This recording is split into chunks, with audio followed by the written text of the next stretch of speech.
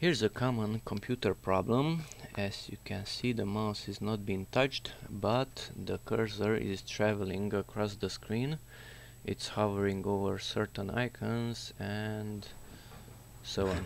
Okay, so first of all, let's clean up the surface where the mouse is traveling and eliminate those small dirt particles.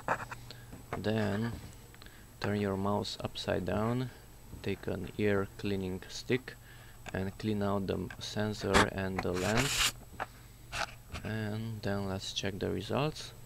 As you can see, the cursor is standing still, it's not moving across the screen, it's not hovering uselessly over icons,